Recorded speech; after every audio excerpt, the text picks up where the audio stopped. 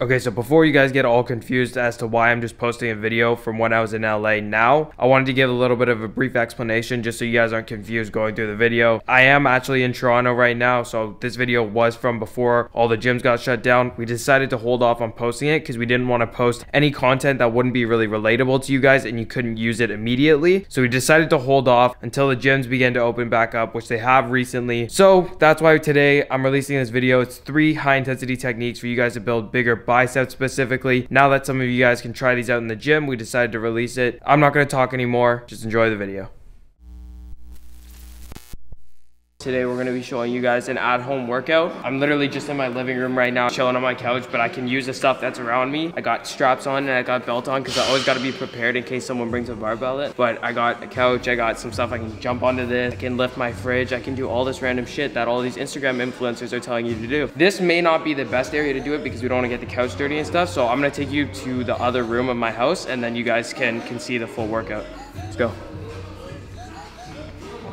Okay, so this is my dining area. No, with all seriousness, we're not doing an at-home workout because everybody's posting that, and why would I do the same thing as everyone else? Today, we're gonna be doing 3 different high-intensity techniques that I'm gonna show you guys to help you build massive arms. In my previous video with the Nelk boys, I don't know how many videos ago that was, we did a technique using isometric holds where we hold at the bottom of the motion for 20-30 seconds. That's gonna be one of the techniques. Another technique that we're gonna use today is partial reps, which I found help a lot with building my biceps specifically. And then the last technique that we're gonna work with is cluster sets, and I can explain more once we get into the video. Let's get into it. First exercise we're gonna start with the isometric holds. Usually in my workouts, I won't do 3 different high intensity techniques, but I wanna show you guys the different techniques using different exercises. We're gonna start with the isometric holds with a barbell. Basically what we're gonna do is hold at the center of the motion. We're gonna flush as much blood into the muscle as possible. I'm gonna keep tension. I'm gonna try to go slightly below 90 degrees just so that there's enough tension and enough stretch on my bicep. And then from there, I'm gonna hold for 20 to 30 seconds. So my weight's not gonna be as high, but I'm gonna have a lot of tension on the muscle throughout the entire set, and it's gonna be a longer working set. So I'm probably gonna pick 40 or 50 pounds, and then after I'm done the isometric hold for 20 to 30 seconds, I'm just gonna pump out as many reps as I can, and then maybe even force a few partials. Okay, so what I'll do with these workouts when I'm doing isometric holds and focusing on my rest periods a lot, which is very important when you're using these high intensity techniques so that you're able to keep the intensity up throughout your entire workout, is I'll set a timer for myself and I'll keep my rest very strict as well as my isometric hold time very strict. So if I'm setting this, I'll look at it, 20-30 seconds finishes, I'm holding here, and then right away I'm into my reps. Right as I set it down, then I can see the rest period. For this, I'm probably gonna be taking a minute to a minute and a half rest. So a little bit more rest. It's not super short, but it's enough to recover so that we're able to do a full set on our next time. So I'm gonna set this in front of me and then we can just start our first set.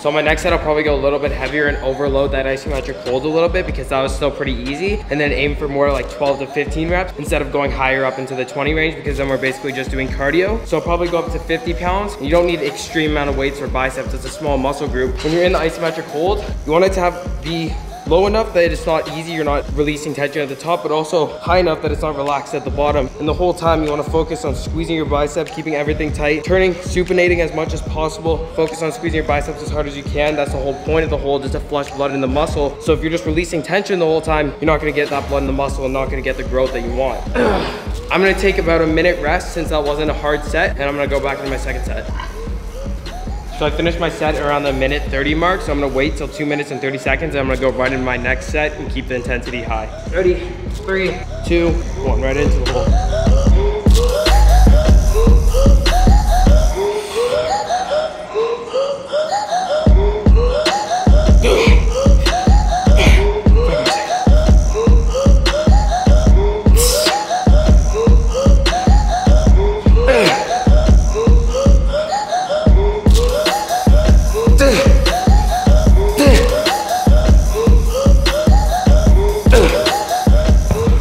Already, I'm like 2 sets in. Blood's already flushing into the muscle a ton. A little bit out of breath? A little bit. I need to do more cardio, I guess. So I stopped around 3:30. I'll probably go closer to like 4 minutes and 45 seconds. So that's a minute 15 rest. A little bit more rest on this one since the intensity got higher and higher. Each set I like to try to raise the bar so that my intensity goes up. And with my final set, I'm working to absolute failure. Nothing left in the tank. And I may even go a little bit heavier than this. One thing that you'll notice with a lot of my exercises in my previous video as well as in this video is that I use progressive overload in each of my exercises. So I'll start with the lightweight, get the technique down, get the form down, get the contraction, the mind muscle connection. And then as I progress, I like to work up to my top weight, do 1 or 2 sets, and then I move on to my next exercise. It's not about doing 10 working sets because you're gonna fatigue yourself early and eventually get to the point where A, you're just doing cardio and you're just not able to contract the muscle. So we took a little bit more rest, but we're gonna get right into it. It's our 3rd set. We're gonna do 4.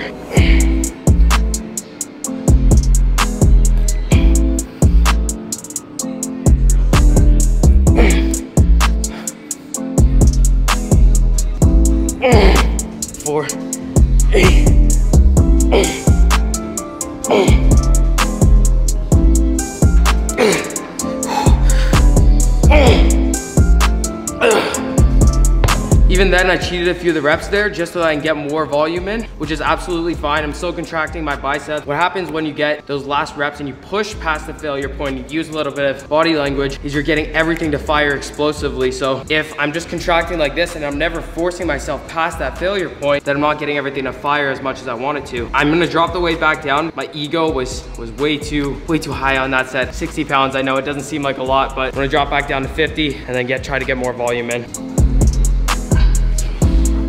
I'm not gonna lie, I didn't know when that ended, so I'm probably gonna take like maybe 25, 30 more seconds rest. Another thing is listening to what your body feels. If you're too tired to get a full set in, then take a little bit more rest and get the volume in during that set. Make sure you're actually working versus just going. You're fatigued already, you get 5 reps, put the weight down, you're not getting as much volume in. Take your time, take a little bit more rest and get the full set done. So I'm gonna go at 7:30, 7 minutes and 30 seconds.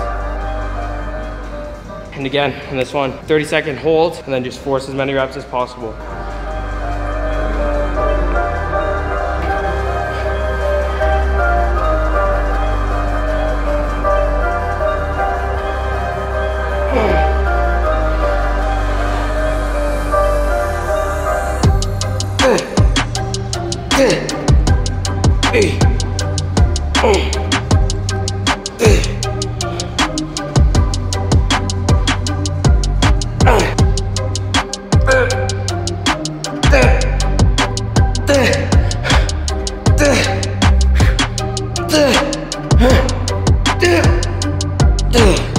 So that's literally it. 4 sets. I don't usually count my reps very religiously. If I'm aiming for like 12 reps, 8 to 12 reps through every set. First set maybe a little bit more because I'm just getting warmed and into it. I don't keep it religiously to, okay, I need to hit 15, because then you get to the point where you're like, oh, I'm just aiming for that 15 number. I'm thinking about my reps, but I'm not contracting the right muscles. So when we just keep it in a range, we know we want to get at least 8 reps. We want to get 8 quality reps versus just 15 shitty reps. Then your sets are going to be way more quality. You're going to get way better pump, way better contraction, and then eventually way more growth. So that's it for this, for the isometric holds. You guys can try that one out for yourselves. Next, we're gonna move on to some dumbbell curls, some incline dumbbell curls, and we're gonna do cluster sets. So for cluster sets, I'm gonna use a decent weight, see how it feels. First set, I wanna be getting 12 to 15 reps, and then I set it, rest for only like 10 seconds, go right back in with the same weight. So it's another high intensity technique. Basically what we're doing is we're forcing reps with the same weight. Very intense, not a lot of rest. And then after you completed the cluster set, then you obviously get more rest. So setting up the bench here, you can see I'm not going ridiculously low. Your bicep can only stretch so far before you're just putting tons of tension on your shoulder. Right here, it's what would you say, 30 degrees, if even that. If I sit down here, look how much more of a stretch I'm getting here versus here.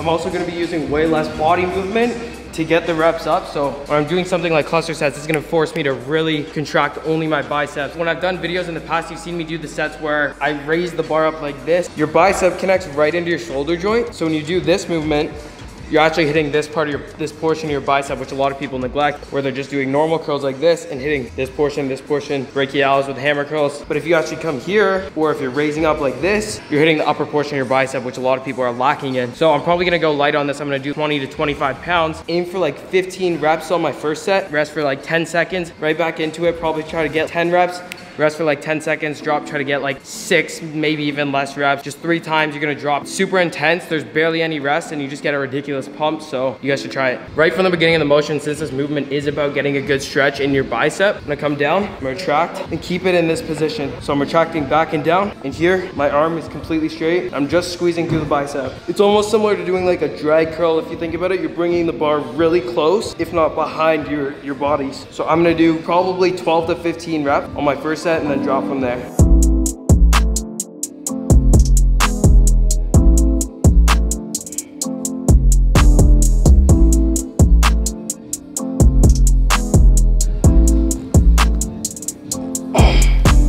So what I like about using dumbbells, I'm only gonna take 10 seconds rest and say this very quickly, but what I like about using dumbbells is you can fully supinate as much as possible and turn your wrists out. So when you're curling, you get way more bicep activation than you would with just an easy bar. I'll show it in this set since I'm supposed to be getting right into it. When I curl, I'm gonna try to turn my wrist outwards as much as possible. And that's what supination is. You can see my hands all the way to the end of the dumbbell. There's not gonna be as much forearm engagement, and I'm able to really force through the pinky.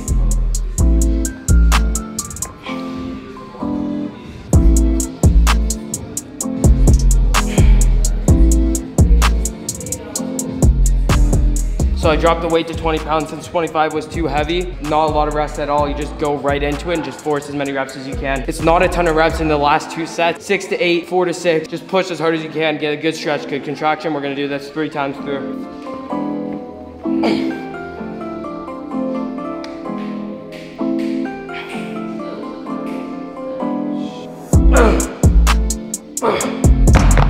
Okay, so now that I finished my first cluster set, I'm gonna take more rest with this since it is more taxing on your CNS. You're doing a lot of volume, you're not getting a lot of rest during the movement. So now I'm gonna take anywhere between 1:30 to 2 minutes rest, and I'm gonna jump right into my next one. I'm gonna repeat this 3 times through. I'm probably gonna stick with like 20 pounds. I'm telling you guys, you don't need a huge amount of weight to build muscle, nor do you need a huge amount of weight to do this technique. So 20 pounds, 25 pounds. The max I would go is probably 30, and even today, I don't even think I can after doing the isometric hold. So I'm gonna stick with 20 pounds, and then after this, we're gonna go to cable curls. Second set, 100-pound dumbbells. Don't just Photoshop it out. Just make it look like 100-pound dumbbells.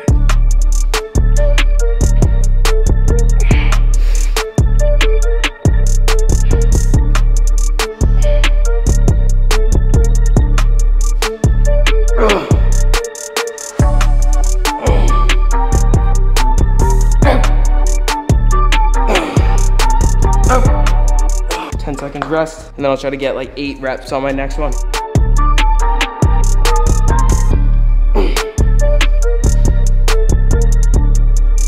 Oh, my left bicep. More.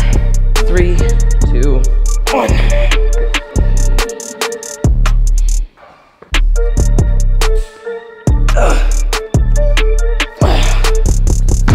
Still have one more. I gotta say, you're the only person I know that has to kick it back to do dumbbell curls. What do you mean kick it back? You gotta kick the weight back to do dumbbell curls. Oh yeah, kick it up and then back down. Yeah, I just said it on my lap first and then throw it back. It's called technique, that's science. This is how I like to do it. Gotta kick it up first and then go down. So you go like this, like this. You good?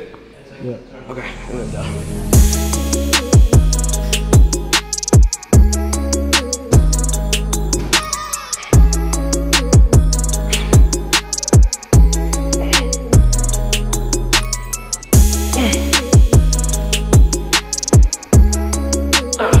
So we're doing similar to the blood flow restriction. So we're forcing blood metabolites to fill up in the muscle. So that's how you'll see sometimes I'll be able to do 1 rep very easily, and then the next rep I just can't do any. My biceps just so full. I know everybody likes getting pumped in the gym. So using these high intensity techniques to force blood into the muscle is very good for muscle growth, as well as Instagram videos if you're trying to be an Instagram influencer yourself. More like an Instagram hoe.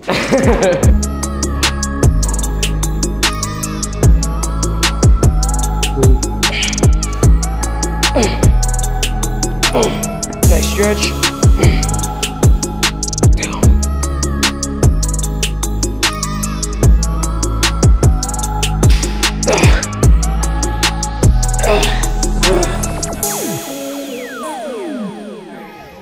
Last exercise, usually with my arm workouts, I'll usually only do 3 exercises, 3 to 4 per muscle group with my bicep and tricep. Today we're just focusing on biceps, since that's what everybody wants, even though triceps are what really makes your arm look big. I'm literally just gonna finish with cable curls, a lot less tension on the joint, just focusing on squeezing the muscle versus using free weights. We're gonna be working with partial reps. I know a lot of people do 21, but I'm not gonna be doing 21s today. If you don't know what 21s are, it's 7 full, 7 upper half, and 7 lower half. I'm actually only gonna be working with the upper half of the partial to get the actual contraction of the bicep rather than more of a stretch. Probably gonna do higher volume on this. I'm gonna be looking at like 20 reps per set. I'm gonna do as many full reps as I can. As soon as I can, come up to halfway, and I'm just forcing partials with a little bit of a raise too, so that we hit this upper portion, the peak of your bicep. You guys have been seeing me posting peak checks and stuff. If you guys want the peak, like right here, that's developed through this half of the motion, so don't neglect that. This is so sick. Like, this is the first gym that I've seen. It's like an actual like barbell, and it's like really light. It's way better. It's fake weights. There's actually knurling on the bar rather than rubber on the bar where it slips and it's really slippery. Yeah, you must have bought that from Uncle Brad, right? Just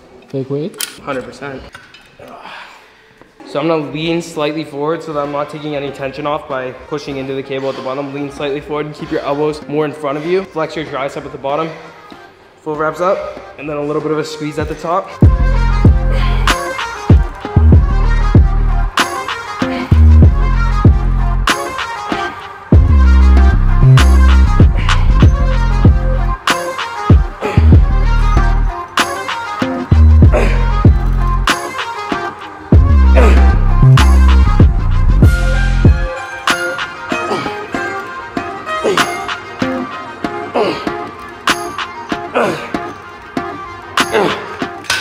You don't have to do even a ton of partials at the end. It can be 5 to 8 reps. You just really focus on contracting it. Getting those forced reps again, the same thing that we did with the isometric holds, forcing the reps with a little bit of body movement. It's really gonna take you to the next level in building your biceps. So with all the movements that I'm not trying to hit my brachialis, this portion of your bicep, and this, like, it runs all the way into your forearm, I'll try to use my pinkies and focus on that. So even with this barbell, I can go right to the end so that all the pressure is going through the outside of my hand, and I can really focus on that supination. That's why I don't usually like using easy bars, because it forces you to pronate a little bit. So having a straight bar that you can really supinate with is good.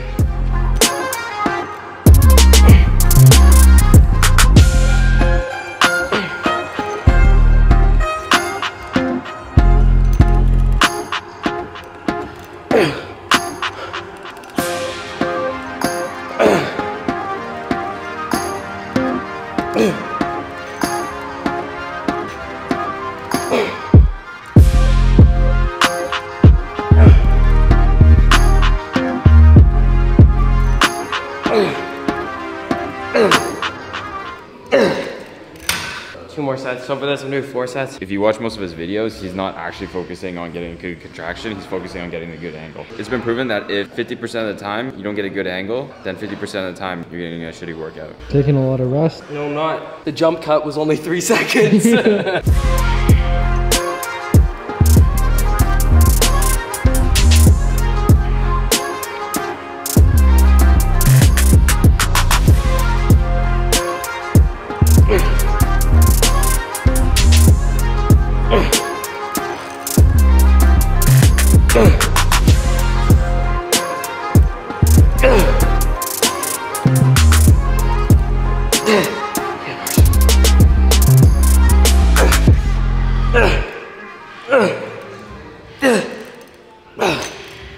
The last set you should show them like in the stretch position, just holding it like that. So with the barbell curls, I used a little bit higher just because I wanted to focus a little bit more on contraction. So I do my set, I try to aim for like 12 to 15 reps, full reps, then with the raise at the top, then I do the partials, the slight raise here. And then after that, you just hold for as long as you can, still keeping tension on your bicep and squeezing your arms, but just like right here at the bottom, flush as much blood in the muscle as possible. Another isometric holds. Last set, I'll usually do this on my final set where I'm just going to absolutely destroy my biceps or just kill whatever muscle group that I'm training. So we're gonna do 12 to 15 full reps, probably like 5 to 10 partials at the top of the motion, and then just hold for as long as we can.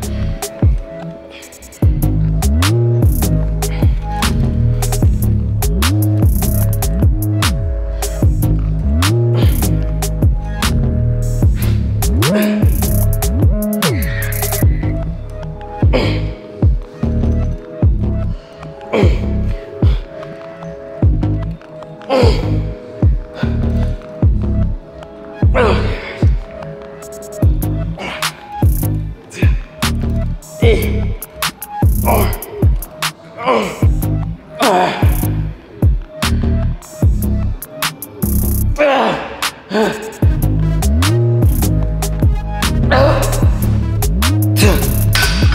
what I think is kind of cool about doing this style of workout is that you can do it at home as well. You can use bands, you can use dumbbells if you have cheap dumbbells at home. Even if it's just lightweight, you can just use higher volume and use these high intensity techniques so that you're maintaining your gains while this whole thing is going on. So, you know, you can lean up against the wall the same way you would have a bench, keep yourself set in the right position and do band curls. Or if you do have a set of dumbbells, you can order them on Amazon. Amazon's still running, so you can get dumbbells. You can even get cheap benches to do this workout for yourself at home. So if you don't have access to a gym, get yourself some bands, get yourself some light dumbbells or even a bench or something, and you can do this workout at home. As long as you're really taking each set or the last set of each exercise to failure, you should be able to maintain your muscle mass regardless of the load. If you have bands or any sort of tension, then you'll be able to maintain a certain amount. If you guys enjoyed the video, if you're enjoying this style of video where we talk about different techniques for building mass, high intensity techniques, or even just sets, reps, all this stuff explained, please leave a like, leave a comment down below which one you'd like to see next. I know a lot of you guys are waiting for an abs video. We're gonna be filming one soon, and then you guys can try that out for yourself, maybe even at home